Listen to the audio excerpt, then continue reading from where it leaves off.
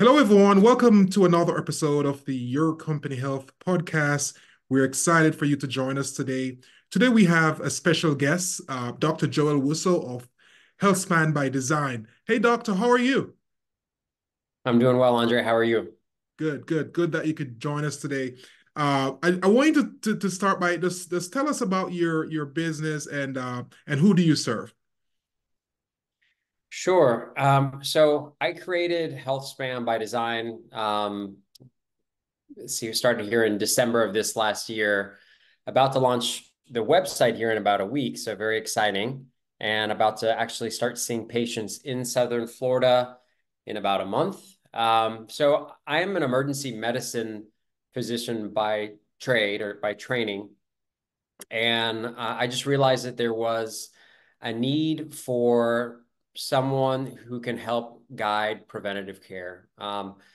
We have this huge disparity in our society where people are burdened with chronic disease and they feel as though that's just part of the aging process. And my goal is to educate people to let them know that that's not necessarily the case. You know, people can go through life without chronic disease, without having heart disease, without having diabetes, high blood pressure, but it takes a proactive approach.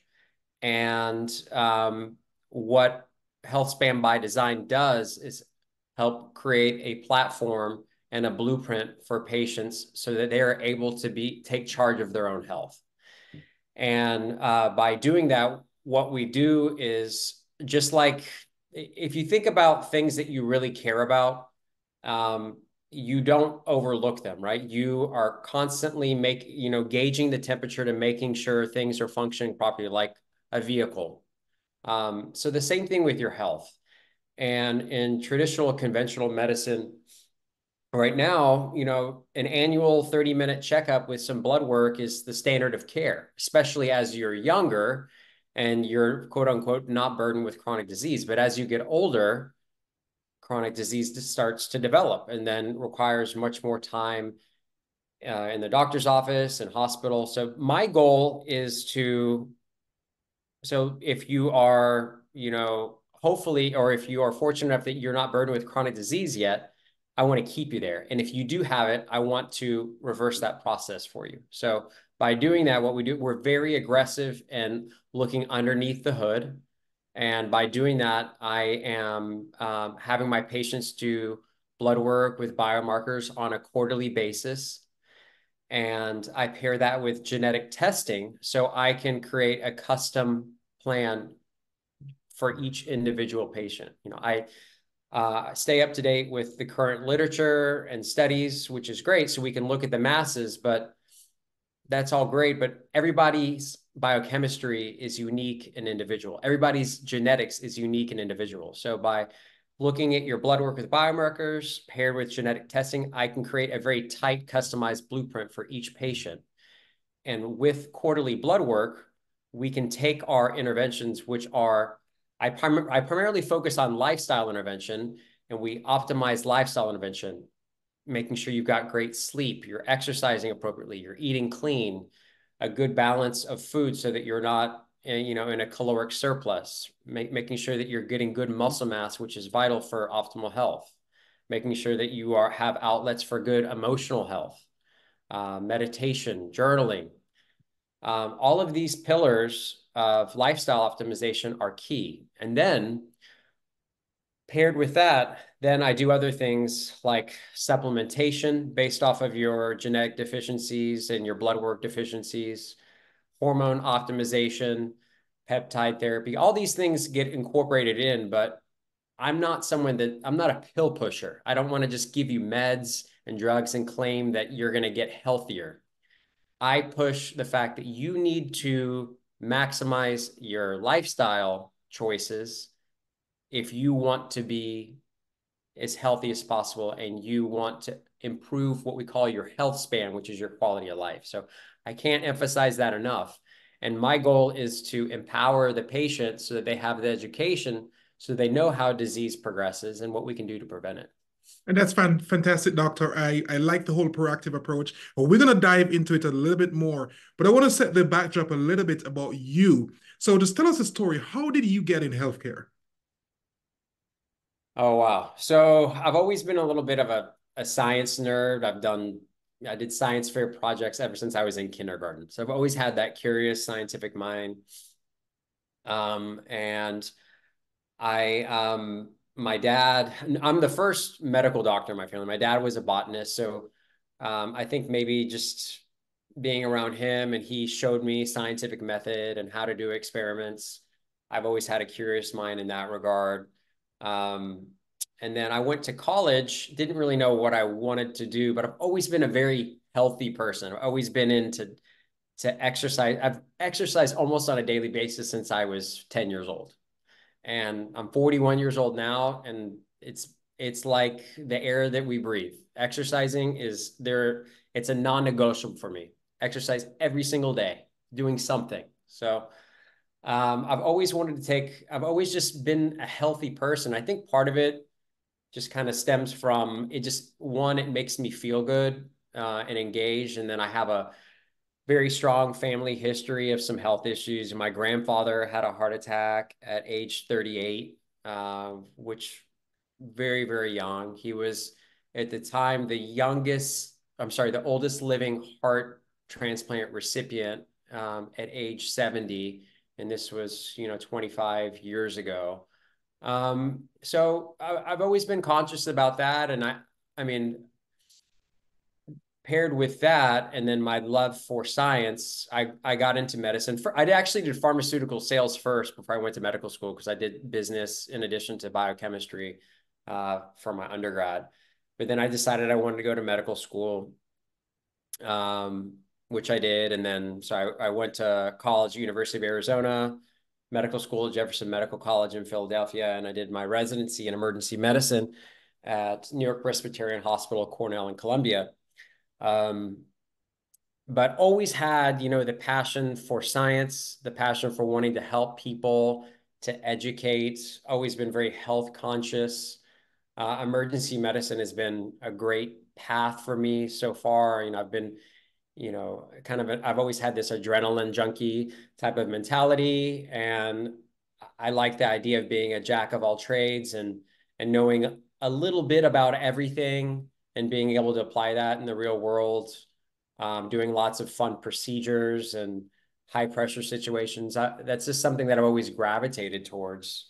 Um, but as far as this new approach, what I call longevity medicine and how it differs from conventional medicine is I've just been frustrated, with the way that the healthcare system is and the patient population that we're treating, and it not to a fault to the patient. I mean, in some regard, because patients don't take responsibility for their own health, but I feel like our system has put that mentality in the heads of our patient population. Just take this pill and then we can manage this. And Or that's what I um, was about to get at. I like the idea of your proactive care, the things that you're doing to keep your patients accountable to get the best possible outcome. But the way society is set up is that, there's a pill for everything, right? There's a pill for this, there's a pill for that. It's more of a reactive nature where you can get things taken care of after the fact. But for what you're doing, it's really something that takes as a person, it takes a lot of discipline to say visit you every quarter and keep on top of our health goals because naturally, we all just go to the doctor and do an annual physical and then that's that. So that's great that you're doing it. And I want you to walk through, say a new patient just come to you and say, doctor, you're gonna take care of you're gonna guide me through this process. How do you start? Talk to us about your process. sure. I think, I mean, you bring up a good point, Andre, and I have a very specific patient population. And first off, you need to be looking at someone who has motivation to want to do this because not everyone is at this stage. And people want to have an aggressive approach and they want to take charge of their own health. And I think people that understand that the one finite resource that we have in this world is time. And if you are not taking charge of your health, you are going to age quickly. And in terms of your quality of life, that's going to be diminished. And if you know that if you invest in your health, just like you invest in your retirement fund, if you do that in the forefront, you're going to reap benefits in the back end.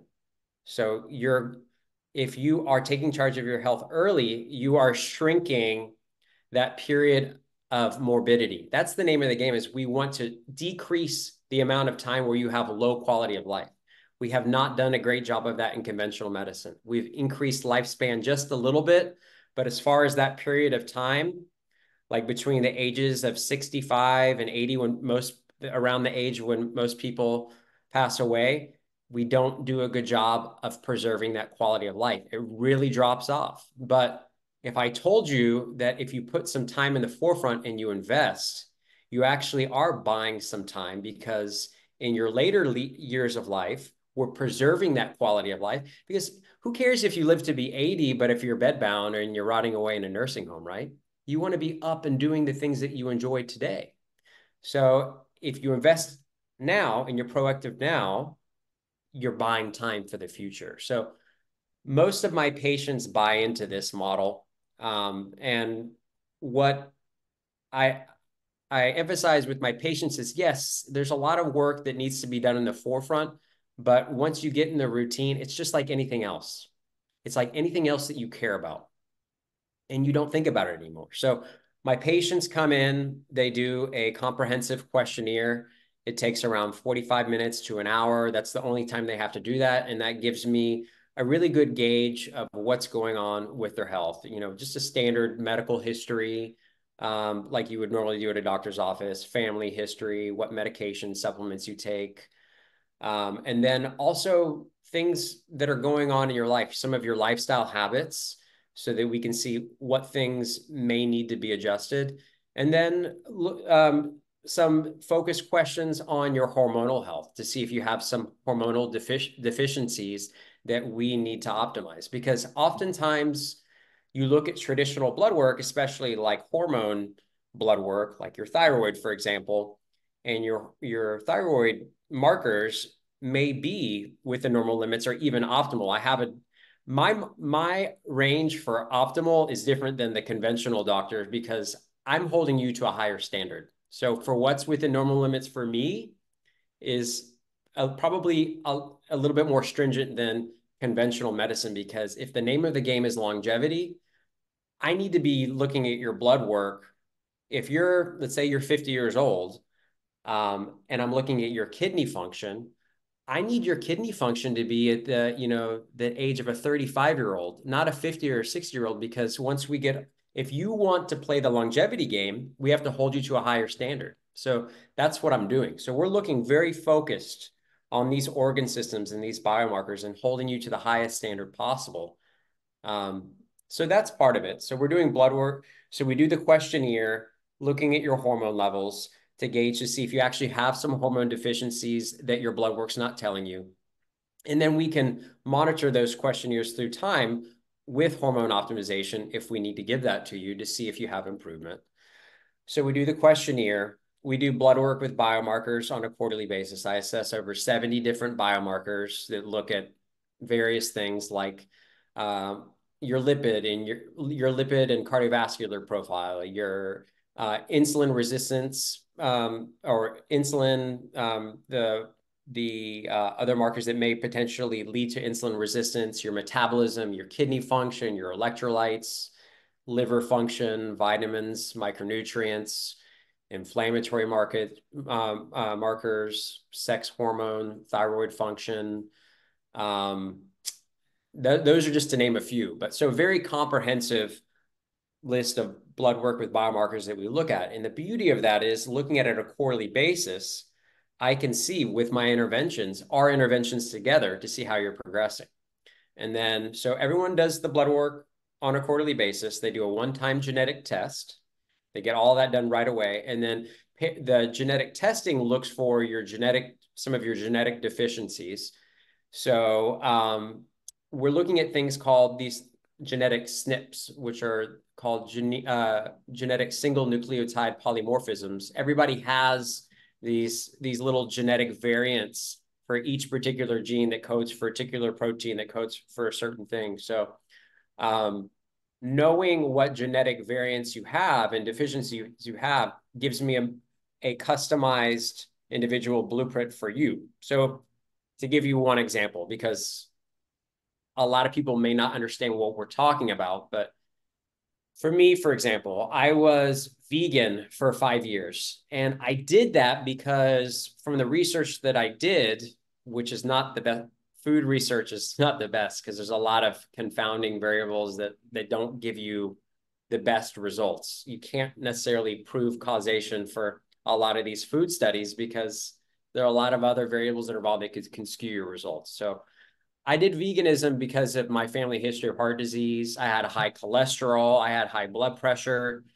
And this was despite exercising regularly, being ideal body fat, good muscle mass. I'm like, why is this happening? I thought, well, maybe veganism is the answer because there are studies that show that eating meat leads to heart disease and all these other things. So I did that. And sure enough, my markers improved. My cholesterol improved tremendously, but it wasn't until I did some more research and I did some genetic testing, and I kind of connected the dots.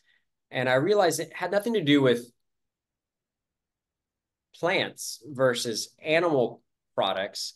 It was the actual micronutrient itself. It was the fact that I am very sensitive to saturated fats.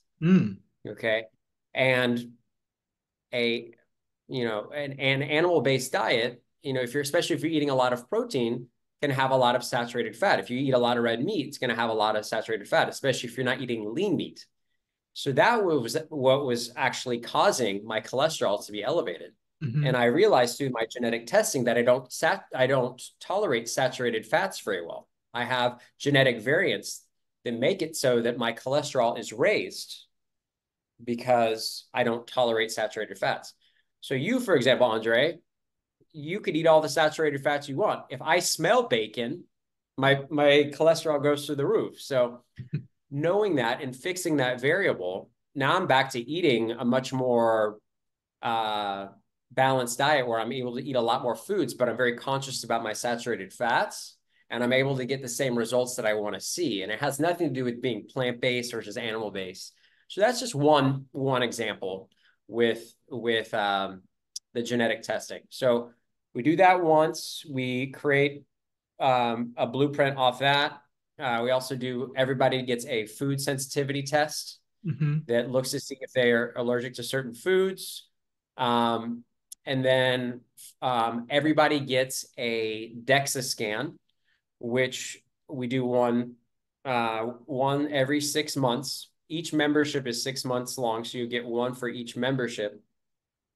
And a DEXA scan looks at, this is a really good baseline marker because it tells me your bone mineral density, and you can see if you're at risk for osteoporosis, especially if you're female during hormonal changes and menopause. That drops off a lot because you lose estrogen, and it puts you at risk for osteoporosis. So I look at your bone mineral density from there. I can see the muscle mass and the muscle mass distribution that you have, because muscle is very, very important for longevity. We want to optimize that. We want to increase muscle mass. And then lastly, which is very important, is it looks at how much organ fat you have in addition to the fat that you see, the subcutaneous fat. Organ fat, it's called visceral fat, is very important in terms of optimizing your health. Because if you have a lot of fat around your organs don't function properly. And it leads to things like insulin resistance. If your liver has a lot of fat in it, it's not going to work, and it's going to cause your sugar to be unregulated and cause diabetes and insulin resistance and inflammation throughout the body. So that's something that we look at. I can gauge to say, hey, you've got a lot of organ fat. So relative to, and you can't see this just by the naked eye. Like, you could be a thin person, but Hmm. genetically, you're predisposed to having a lot of visceral fat. So that's something good to know. And then through our interventions, we can monitor that. And we can do another DEXA scan in 6 months to see if we're melting away some of that fat. So it's a window of looking inside your body, and we're doing it in real time. A lot of other things we do, like continuous glucose monitors to see what how your sugar is, your blood sugar is responding to the foods you're eating on a regular basis, and we can monitor, or we can create a diet plan based off of that, mix and match foods, take away foods, add foods based off of that. So And that's go ahead.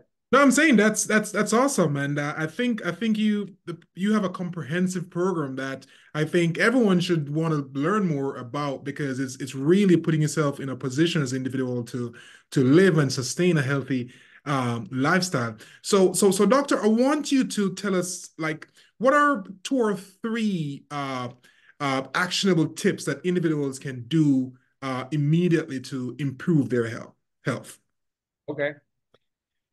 So, um, so I do, some stuff on social media, and it's interesting because especially in the longevity space, just like anything else, I think it's kind of an oxymoron because um, you have these quote unquote experts that are trying to give you these biohacks or these supplements that are going to rejuvenate you and turn back the clock when, in reality, one, we just don't have the data that supports any of these claims.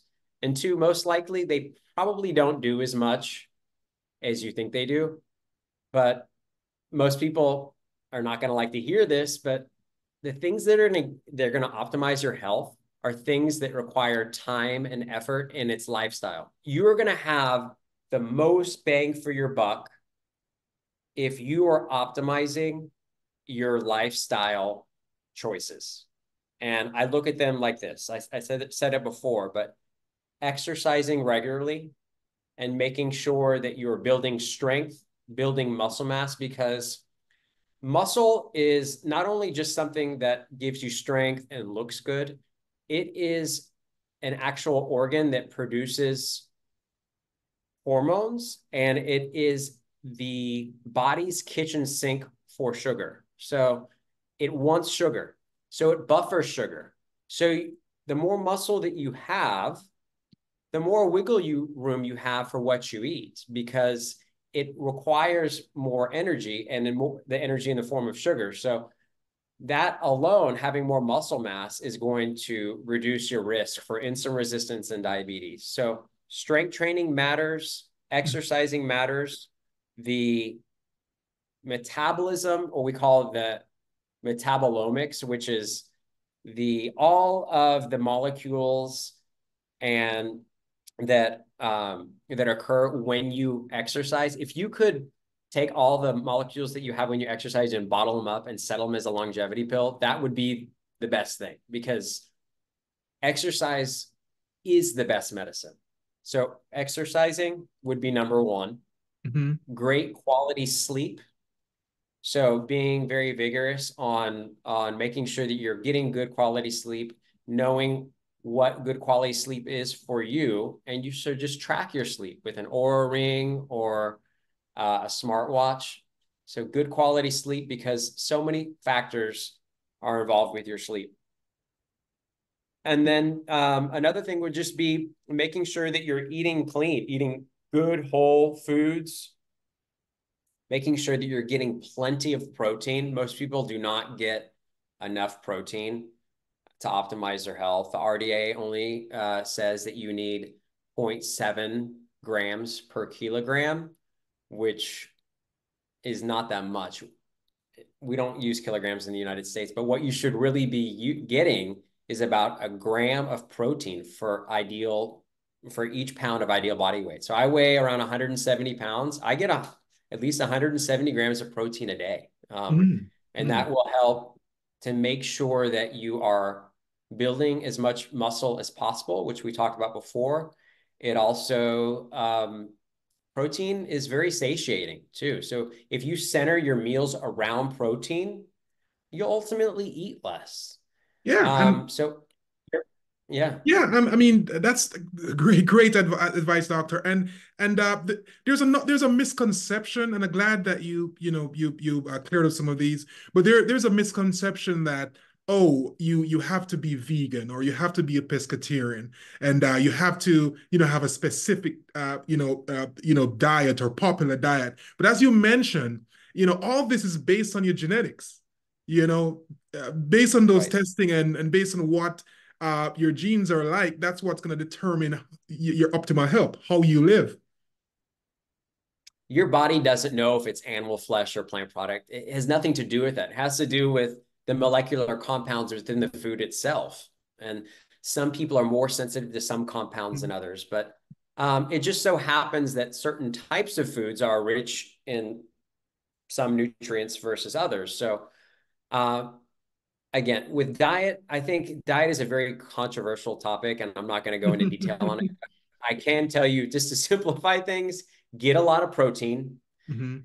eat whole foods, don't overeat, and avoid excess or added sugar. I think with that, I think paired with exercise, good quality sleep, and having some outlet for stress management and mental health, whether it be journaling or meditating, spending time with loved ones.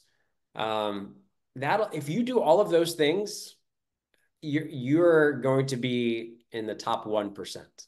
It's easier said than done, but doing those things regularly. Right, right. And as we discussed, it's all about motivation and commitment. We can say all these things, but as an individual, you have to, give that effort to follow what you, the doctor, for example, is prescribing and doing, and follow your blueprint for one to be healthy. So, doctor, I know you're in Miami, but what about telehealth? Do you do telehealth? So I do telehealth, and you probably know this, Andre, but since COVID, things have been, oh gosh, it's a mess in the telehealth world because they had all these, they minimized regulations for telehealth because of COVID, and now everything's starting back up again. So what I am doing is a relatively, I think it's a new concept, so I'm learning as we go, but I'm slowly working my way into other states. I'm starting in Florida, just because I'm licensed in Florida. I'm also licensed in Texas and licensed in New York. So each state has their own their different bylaws for telehealth. So from a compliance standpoint, it's easier said than done. But yes, so if you want to get my services for now, it's limited to Florida. Very soon, I will be moving to Texas because I have a license there as well as New York. And then hopefully, through time, I'm going to be collaborating with other practitioners to extend this whole model to each and every state because I think people really need to have access to proactive medical care and especially something that's very convenient to them. Mhm. And um, I'm on a mission to make that happen. Yeah, yeah, and I'm telling you, I really like what you're doing on your program. I think anyone listening and watching should definitely reach out to you and get more information because it's having living a healthy lifestyle. It's all about being proactive and being diligent and committed. To following the process. But doctor, I can't believe we're almost out of time. I know you mentioned your website, but talk to us though about, yeah, as you know, I'm in the digital marketing realm. What are the things that you're doing from a digital marketing perspective to get the word out there for your practice? It's a good question. So I do have a marketing team that I have hired that is doing my social media as well as my marketing.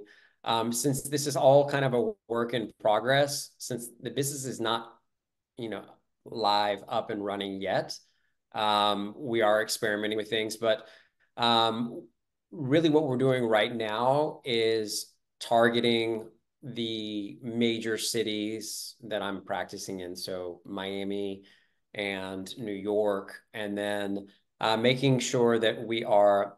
Unfortunately, none of the stuff that I am providing is covered by insurance. So Mhm. this is going to take a particular customer has the means to invest in their health, or they understand the value that's required, that what's covered by insurance just is not enough, at least in this stage in the game, if you really want to tackle and be proactive about your health, because there are no ICD-10 codes, which are what physicians bill Mhm. for to get reimbursed for their services that are preventative. That's not the way our healthcare system is designed right now. Hopefully in the future it will change, Right, but right. right now, if you want preventative care, you want proactive care, you're going to have to seek it out yourself. So for now, everything is cash pay. So we are targeting those that have the ability to invest in their Mhm. health in addition to what insurance provides. Right. And for what you're doing, I think it's a great investment. A doctor told me once, either you pay now or you pay later. So so and it's always better to pay now. So as you clearly articulated, if you invest now, you have a better quality of life and even add more years to your life. So I think it's a great investment. Our health is our wealth, and what you're doing is really great. So, Doctor, tell us. I know you mentioned you just launched a website. Is it up and running? What's the website address, or how can our listeners or what our viewers reach you? So the website is not up. It should be up next week. I mean, you can go to the website and it's healthspanbydesign.co, C-O.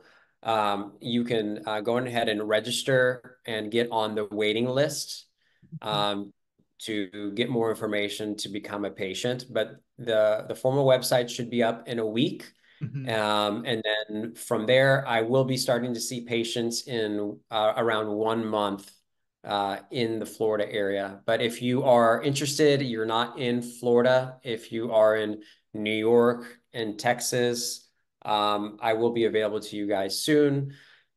Just if you're not in any of those states, you can still subscribe and I'm going to have, a mailing list. I'm going to have a blog so that you can potentially have at least access to education. And then hopefully in the future, you will be able to work with me. All right, perfect, Dr. Wussow. Well said. It was a pleasure talking to you today, and talk to you soon. Thank you so much, Andre. Appreciate it. Thank you.